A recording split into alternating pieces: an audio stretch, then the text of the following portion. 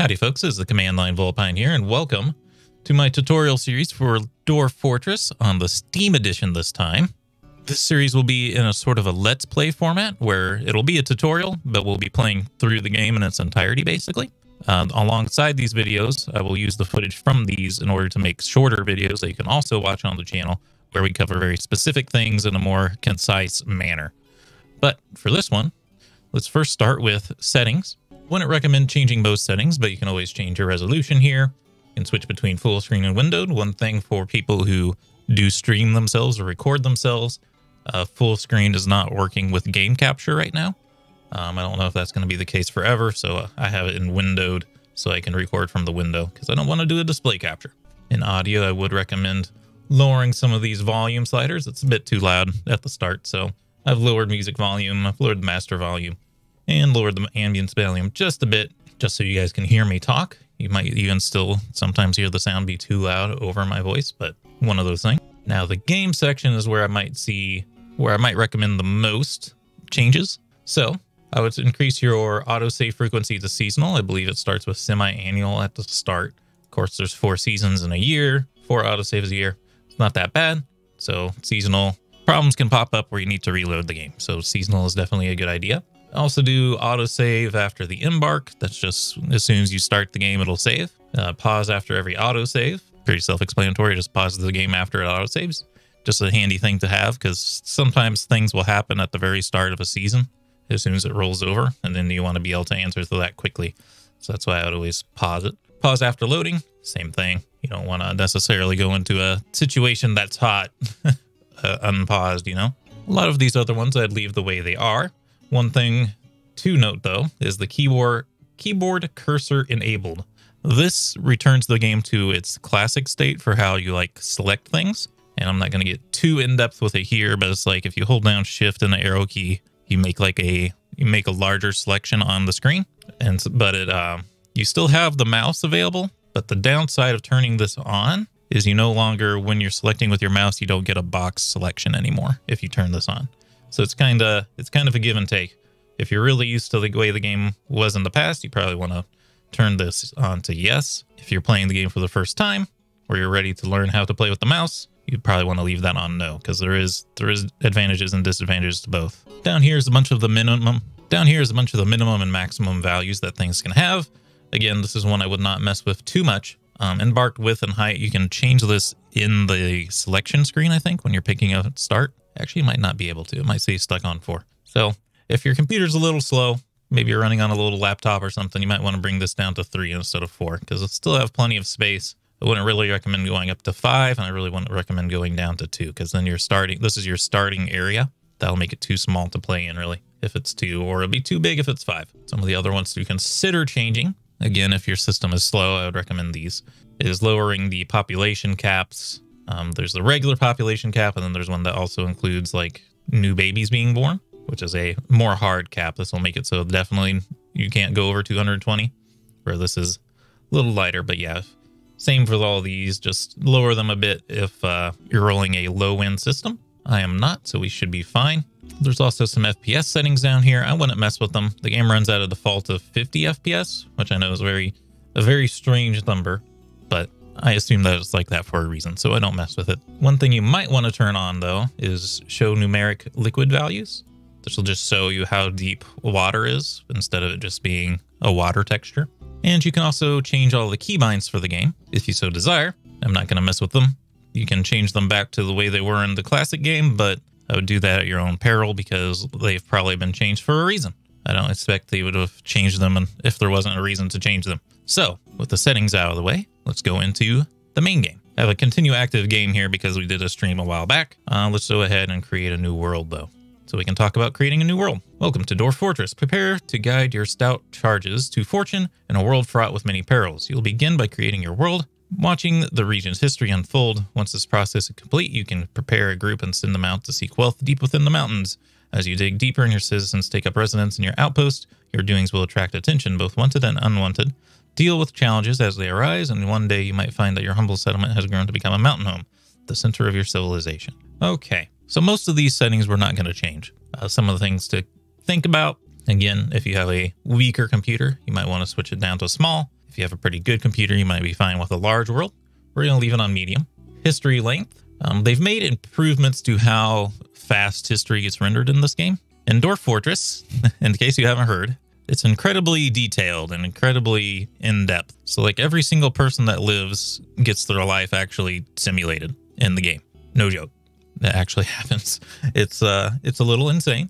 But what happens is as the year length gets longer here in this selection of when you want the start date to be, there's so many people that it really starts to slow down the game. So again, if your computer is older, you definitely don't want to increase these. If you have a newer computer, you could crank them up, but there's also other issues because as time goes on, there's more people, they populate the world more, and then there's less embark locations. And then apparently there's also legendary monsters that are spawned at the very start of time. Those will die over time.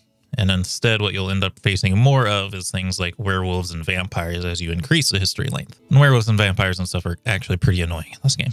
It's very hard to deal with. I'd rather fight legendary creatures, to be honest with you.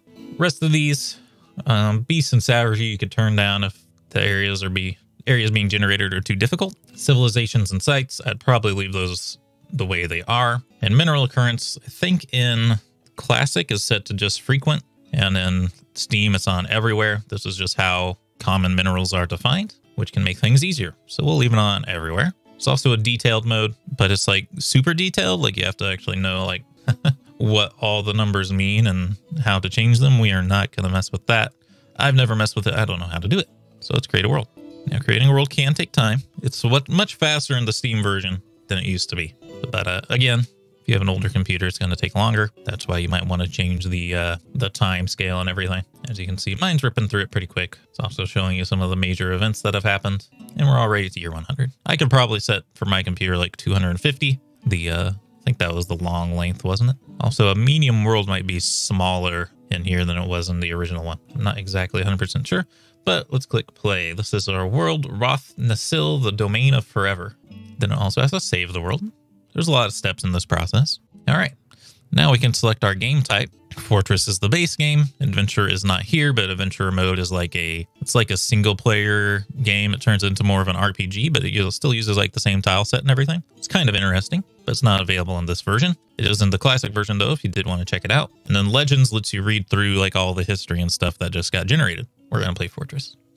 And then it simulates a couple of weeks just to get things rolling. There is an inbuilt tutorial. It does not cover everything. In fact, it doesn't cover very much at all. It covers the basics. If you only do the tutorial, you will die because there's not enough. It doesn't tell you enough on its own to actually make you self-sustaining. So we're going to skip the tutorial anyway. It is fine though. It's just warning us about if it's our first time and stuff. So here we are on our world map. We can scroll around it with W, A, and D. We can also use the middle mouse button, click to down and dragging to move it around, which is a very fancy new feature that was not in the original game. So we have to find a place to start. You can see as I'm scrolling around on the screen, I have to move my head.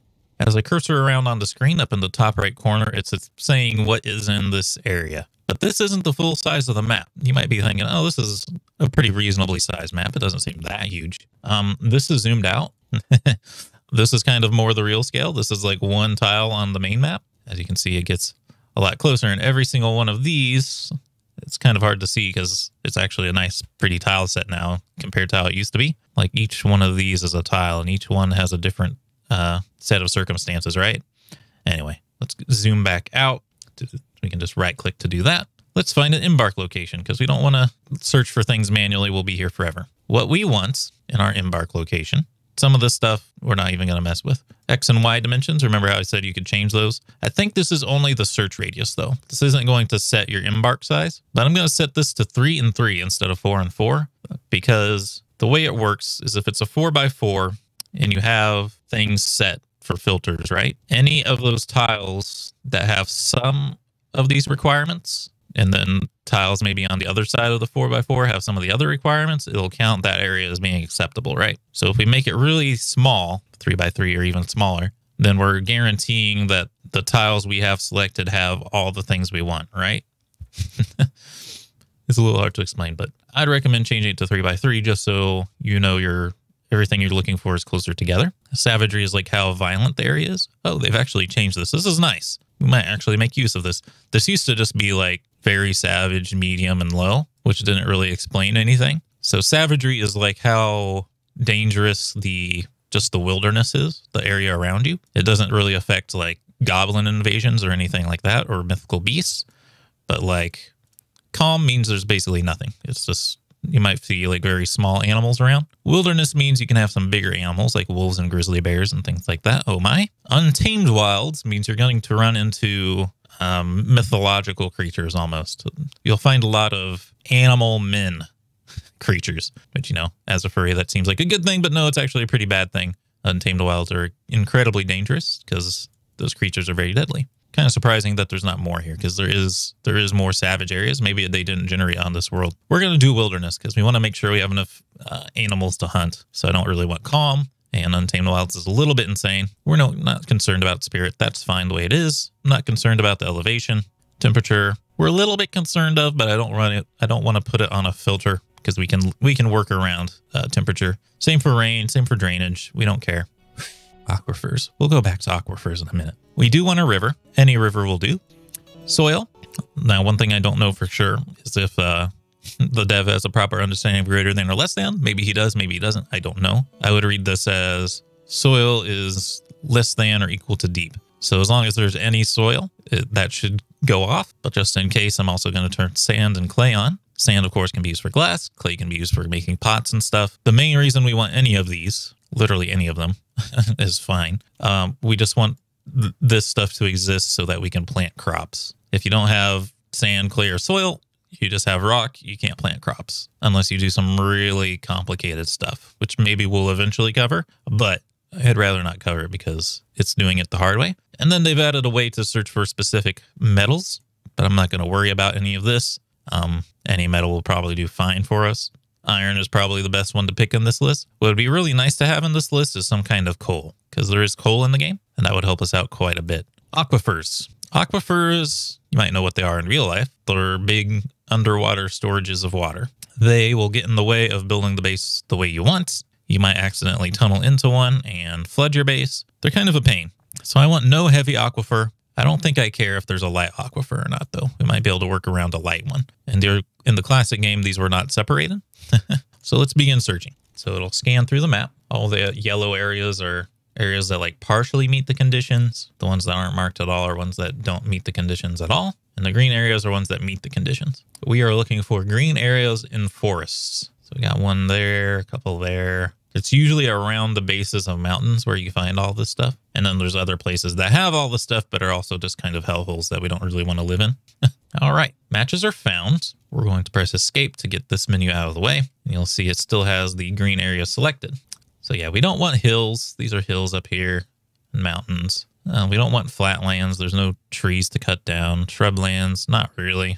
We might be able to make them work. Wasteland, definitely not. Badlands, definitely not. I think it's getting hotter and hotter down here, though. The way the maps generate, sometimes you get both the North and South Pole, but in this case, we have a North Pole and an equator, so it's not like the entire world is generated here. Or you could think of it as a tidally locked world turned sideways. But anyway, we have a dry broadleaf forest here. Temperature is warm. It has a stream. There's two types of rivers. There's streams and brooks. Streams are bigger, which is a good thing because we want them to be able to make our wells later in the game. But yeah, it's warm, heavily forested, thick vegetation. That's for like bushes and stuff. The surroundings are wilderness, which we want. It has a flexstone layer. Oh, I don't know if I turned on the flexstone layer in the search. Flexstone, you definitely want to turn that on in your find results. Flexstone is used to make steel.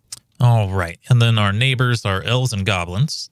The elves are peaceful. The goblins are hostile. We should also change our origin civilization to pick where our dwarves come from. So as we scroll through these guys, it'll show us where they live in blue. So these guys are pretty close. We might want to come from the banners of covering. Generally, I like to just come from somewhere that's nearby. So we're going to do the banners of coloring. And then we are going to embark here, just making sure it's the same tile. So we have a couple different places here that meet the requirements. We have this one, light aquifer. We have this one, no aquifer. We'll probably go for the one with no aquifer, huh? So select embark. You can see how my selection is a 4x4. Yeah, you can change it here, so you don't have to change it in the menu. 4x4 is the recommended size. So you can see, though, how it's one tile taller and wider than the search.